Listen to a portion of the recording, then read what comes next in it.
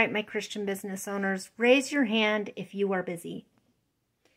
So I know God has been speaking to me about rest lately, but I feel like this morning in my devotions, it came about in a unique way.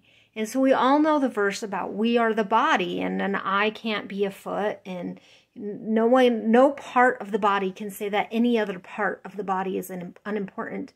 But we also need to realize that our business is a body.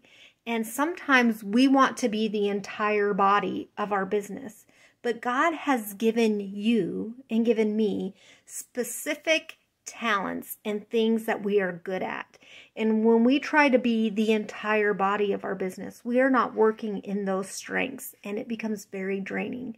And so today I wanted to challenge you to really pray about what are my strengths as a business owner, and where should I be spending my time, and what do I need to be passing off to someone else?